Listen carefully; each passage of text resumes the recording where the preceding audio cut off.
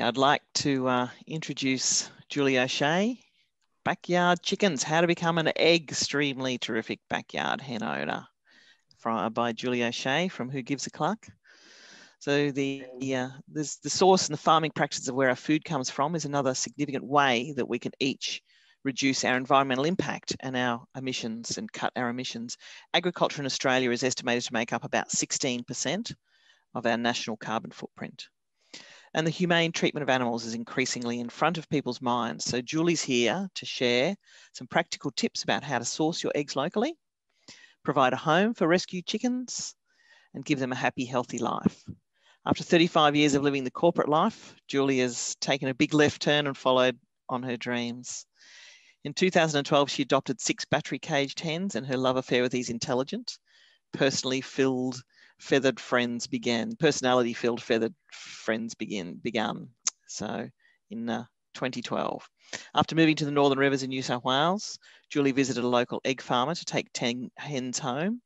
But then she heard that there were 400 more that will be culled in just 4 days.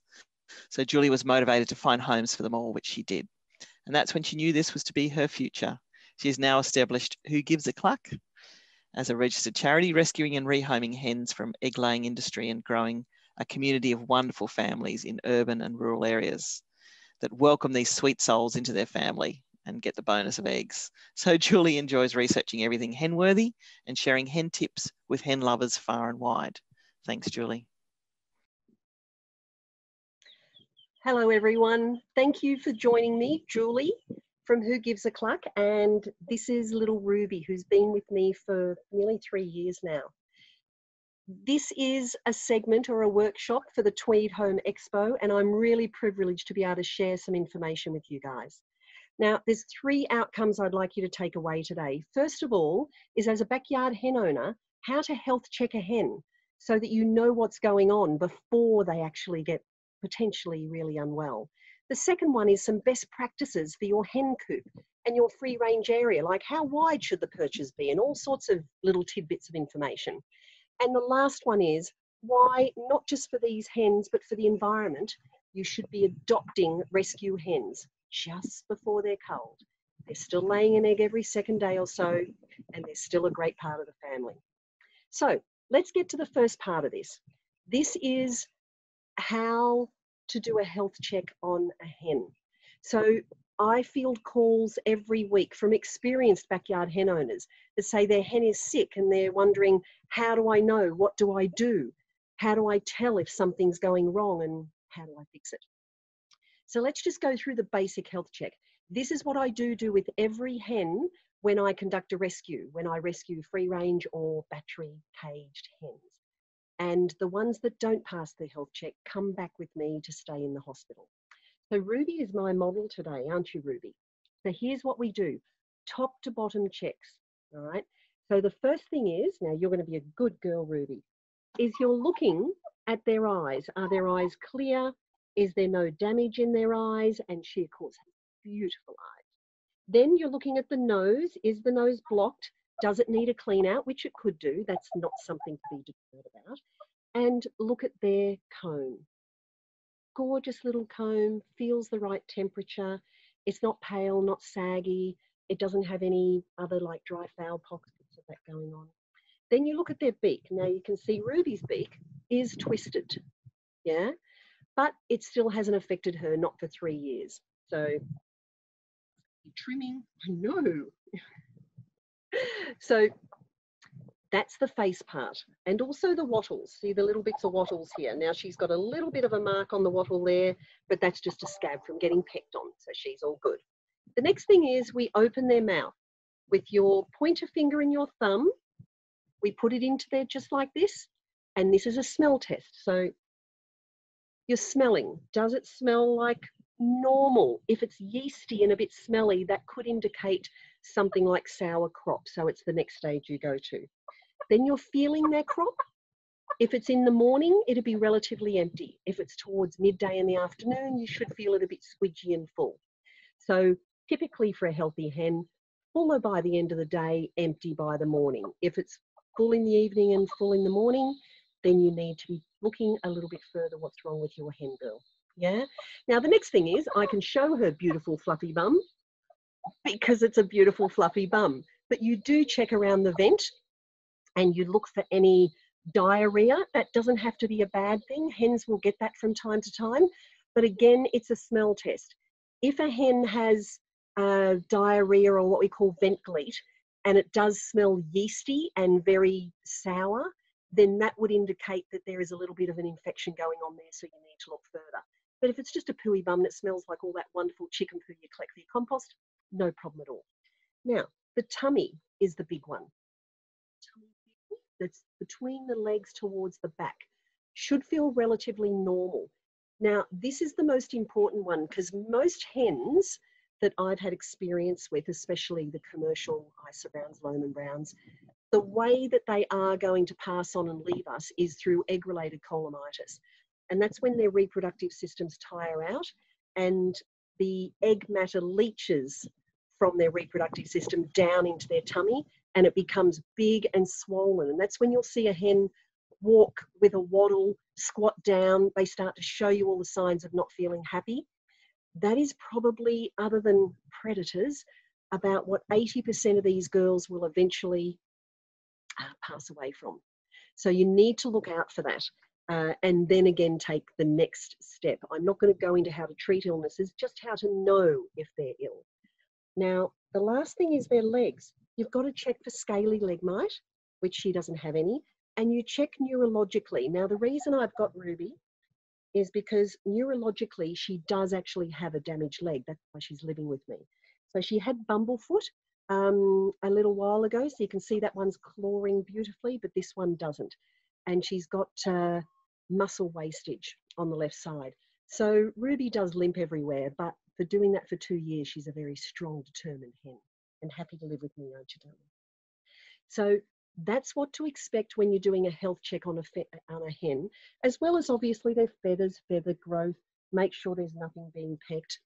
And all hens, you would want to be treating them as a health check, let's say every 6 months, with a good all-round wormer like Avitrol Plus, tablets down the throat, or you can get a liquid in the water. I prefer the tablets because it's more direct and you know they're getting exactly what they need. And maybe a bit of ivermectin and noromectin on the back of the neck for lice and mites. A little bit of a tip overview. I do have some PDF presentations that'll give you all that detail, but do keep your eye on your hens. You're looking for signs of them not coming out early in the morning with the rest of them, going in too early in the afternoon, not running to the food, they're hiding away from you. That's all indicators that they're not feeling well, because a hen, because they're predated upon, aren't you? And they want to stay within the flock, will hide their illness for as long as they possibly can. So usually by the time you get to know if you're not really paying close attention is when they've only got a day or two to go and they're really unwell.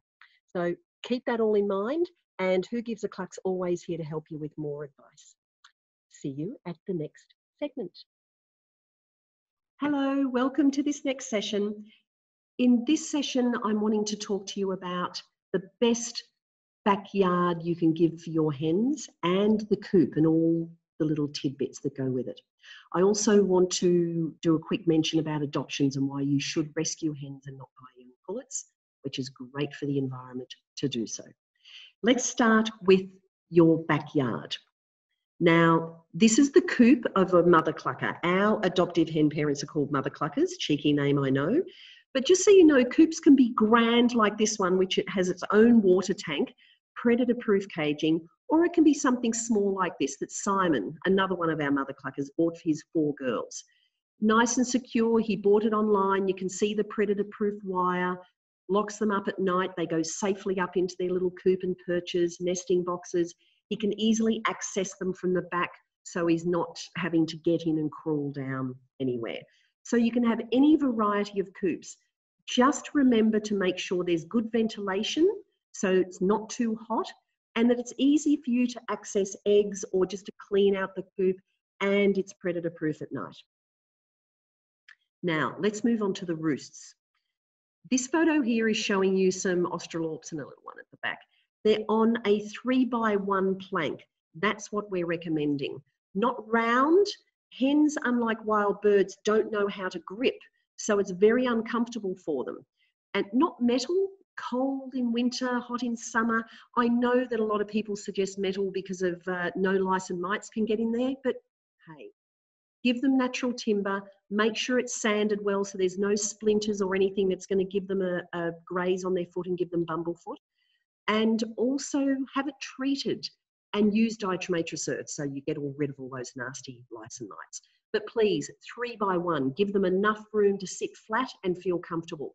If you don't, they're likely to go and nest at night in the nesting box and sleep in there, and you get poo in the nesting box that you've got to clean out all the time. So go for some decent perches. You'll see the ones below, they're on an angle, nicely stationed apart. If you're going to go on an angle so they can jump from one to the other, about 20 centimetre gap so that they're not pooing on each other. If you're having them side by side, about 30 centimetres. So one can sit here and one there and they're not getting in each other's face too much. Oh, you'd also allow about 30 centimetres of perching area per hen, ideally. They all like squashing together, but give them that much room. Now, nesting boxes. Here's one good one where they've got a lovely easy walking up to the nesting boxes. Keep nesting boxes up off the ground if you can, please. They like to be up in a nice private space. And you allow 1 nesting box per 5 hens, because if you have too many nesting boxes, they're all going to still crowd into 2. So if you've got 10 hens, 2 or 3 nesting boxes is ample. Now, here's another one I just had to give you. This is a retro TV. He's pulled the screen out, and isn't she a star? That's her nesting box. So be inventive. I've used milk crates, cut the holes out, put them up on the walls. Anything will do the trick. Now, wanted to show you areas generally. On the left is the hen caravan we bought that I'm converting for the Pooey Bum Brigade, which I've called the Chantels. And they'll be living in this under a beautiful big mango tree with lots of shade and sun. But just in this particular case, the left is what had been used as a hen coop. You can see that the angle is very steep and the timber is tiny. Those hens wouldn't have been sleeping on there very much at all. You can see some might have a little bit of poo run. Most of them would have been sleeping in the nesting boxes here because you can access them directly from where the roots are. Therefore, they're full of poo and not well maintained. Also, the floor, the rubber matting would gather a lot of the poo that's being dropped. Not a healthy environment and no ventilation. Now, on the right, you can see how we've converted it. We've put predator-proof wire on the bottom. All the poo from the roost will drop down below, which we can rake up and put in our compost, nice and easy. There's ventilation in the roof, 2 big lovely ventilations, so we get the air flowing through nicely. And there's also a top over the top of the ventilation in case of storm or bad weather, nothing's going to get in. And the nesting boxes, you'll see we've reversed it around. They now access the nesting boxes from closer to the wall. We've put a little ladder there for them. So they go in and they've got a private space for 4 nesting boxes there. And that way the hens aren't encouraged to go in and sleep there. Just go there if they choose to lay an egg or have a little bit of hen's end time. The last thing I want to mention was the poo chute. Underneath these 2 top roosts, you can see we've put some rubber matting. So when the hens do poo, it's going to drop down and then down again onto the wire. So we're trying to make it as easily maintainable as possible. Just some tips. Now, the garden area. This one will move through quickly. Give them beautiful greens. This is Em, she's chewing on Farmer's Friends. Give them places to scratch in the dirt, sunshine and shade. I'm not too sure on having them on the veranda. I'd have a bit of cleaning going on there. But make sure they've got good variety and at least 4 square metres per hen for your backyard. There's a couple of other beautiful scratchings, compost, and I think that little girl is going fishing. Now, lastly, about adoptions. Please consider adopting a hen, a rescue hen, free range battery, whatever you like, instead of buying a new pullet. You're saving 2.7 kilos of carbon, and that's a positive footprint instead of the egg carton and the transport and all the electricity and energy it takes to produce a new hen. You're giving a girl a home who's not even 2 years old. If you want eggs, she'll give you an egg every 2nd or 3rd day, but they're a wonderful part of the family. If you've got any more questions, please jump onto our Facebook page, Who Gives a Cluck, or on our website, whogivesacluck.org, and you can go to the contact page and send me a message. Happy to help any hen owner about anything I can. Enjoy the rest of the expo. Bye for now. Great stuff, Julie. Thank you so much for that. And it certainly has told us how to be an extremely terrific backyard hen owner.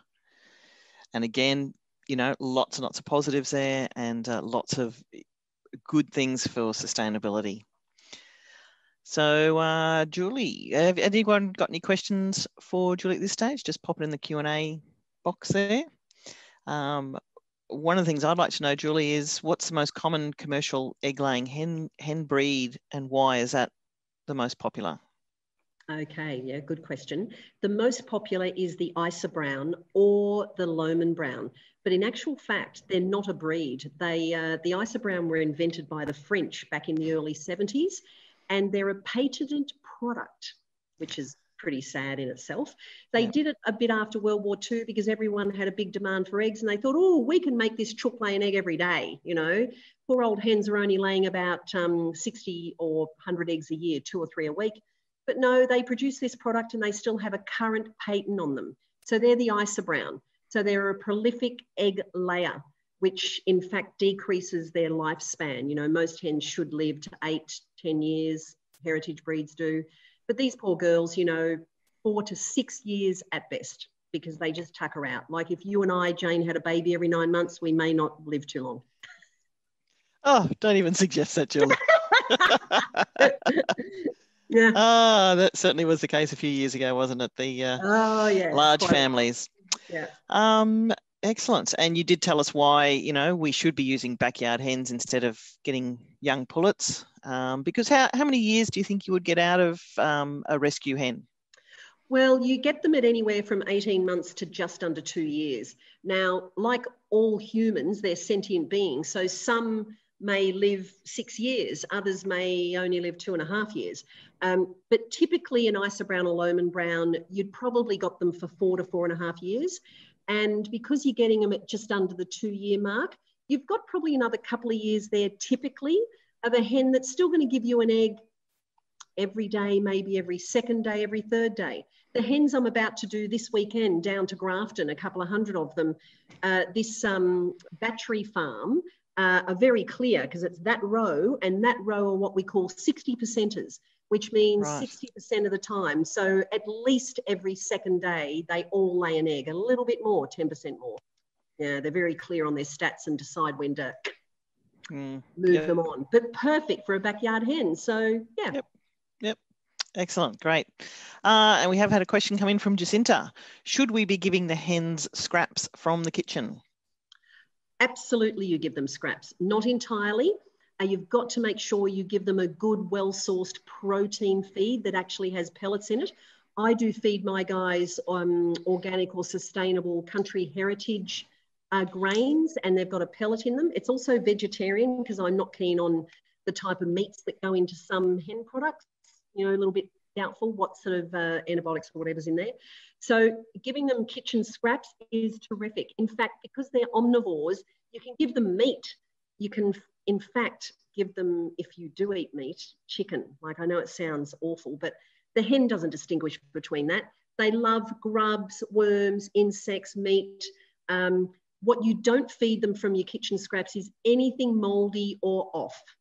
Yeah, you just don't do that. You can crush up the eggshells and give them the eggshells back mixed in. It's a good source of calcium. So pretty much everything. There's a couple of no-nos, but no big deal. You go ahead and give them your kitchen scraps. They'll make beautiful compost for you. Excellent. And Emily has asked how much area is considered appropriate and humane for chickens to roam? Now, for a backyard hen, I would say please at least allow 4 square metres per hen. So in the commercial industry, they only have to do 1 square metre, you know, it's hardly free range. But I'd say you've got a home, a backyard, have at least 4 square metres per hen. That's a lovely area that they can play around in. But it's not so much the area, it's how varietal the area is. If it's just a flat bit of grass and they've got 20 square metres for 5 hens, that's not good enough. They need to have an area where they can be shaded and lay down, an area to dust bathe, an area for sunning. So it's the variety of the area as well as the space. Great. Excellent stuff. And probably the last question is, how do I stop my hen from being broody? Yeah, that happens a lot. Actually, but not so much with Isa Browns or Lohman Browns, interestingly. Like I keep all the hens that I'm not prepared to adopt, you know, hospital hens. I've got about 71 right now in different areas. But the ones that do get broody, and they're still a commercial layer, mostly are Australorps, the big black ones. You know, they're very tough ones. I had just last week all 4 of them lined up broody. The easiest way is they're broody because if you imagine they're hot in the tummy and they want to lay down and lay an egg. So what I've done is I've got an old cockatoo cage, put it on its side, so the wire's on the bottom, up on a couple of Bessa bricks, so you get ventilation coming through. And I put the hen in there for 3 to 4 days maximum, give them feed and water. I know they're bored for that time, but what it does is it allows the air to circulate around their tummy and they naturally cool down. You bring them out in 3 days' time and they're back to normal. And it's not hurting them. You know, it's just a lovely natural way to say, we've got to cool your belly down, love.